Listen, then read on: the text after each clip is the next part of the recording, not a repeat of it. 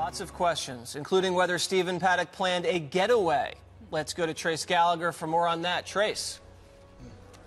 Jesse, the sheriff is now on the record saying that he believes Stephen Paddock had an accomplice. What's interesting about that is we know in the run-up to this attack inside the Mandalay Bay Hotel that Stephen Paddock was gambling very heavy in the days before that, sometimes 7-8 hours at a time. And there are now numerous reports saying that while he was gambling, he was with a female companion who was not his girlfriend. The police are now trying to track down that female companion. We have also confirmed that Stephen Paddock did, in fact, rent a room in Chicago in August, the same time as the Lollapalooza concert. The hotel, the Blackstone, is a 21-story hotel that overlooks Grant Park, where the concert was being held. The hotel confirmed that he did make a reservation, though he did not show up for the reservation. We have also confirmed that, in fact, Stephen Paddock booked a hotel room in downtown Las Vegas the week before this shooting at another event, a hotel that overlooks the Life is Beautiful concert down there.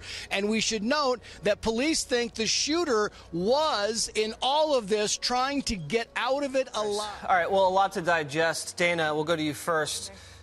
Several targets that he talked about: Fenway Park, Chicago, another event in Las Vegas earlier. What does that tell you? Well, it does, I guess, point to a lot of the premeditation, and that it wasn't spontaneous, right, and that it wasn't necessarily targeting country music fans, per se, if he was looking at other possible venues for maybe just looking for large urban centers that had a lot of people that were not going to be able to run from if he had a vantage point that was higher than him.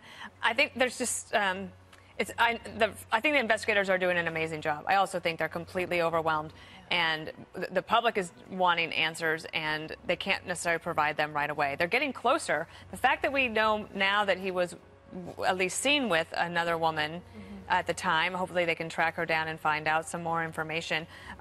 In addition to that, I also think that when the investigators have been speaking, it's clear that they have more than they can say. Right. Interested in Gutfeld is this woman that he was seen with. And that reminds me of the conversation you and I had about that woman in the local news report who, I guess, told someone, "You're all going to die soon." Yeah. Do you think that possibly could have been the same woman? I don't know. It's hard in Vegas when you say there is a man seen with an unidentified woman.